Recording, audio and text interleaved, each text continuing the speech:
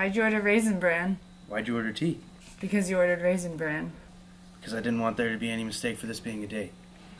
Can still be a date if you order Raisin Bran. Well, it's not a date. So, how's your thing going? The, dancing thing?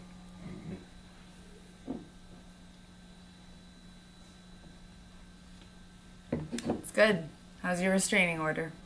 Well, I wouldn't exactly call my restraining order my thing, but trying to get back together with Nikki is, and I say it's going on pretty well, except for a minor incident at the doctor's office. What about the weights incident? Oh yeah, that was just a small thing with my parents. No big deal. So, how's your shitty job? I'm having sex with everybody in the office. Everybody. I got really depressed when Tommy died. It just turned into a lot of people. We don't have to talk about it. Thanks. How many were there? 11. Wow. I know. Okay, I'm not going to talk about this anymore. Okay. Can I ask you one more question? Were there any women? Yes. Really? What was that like?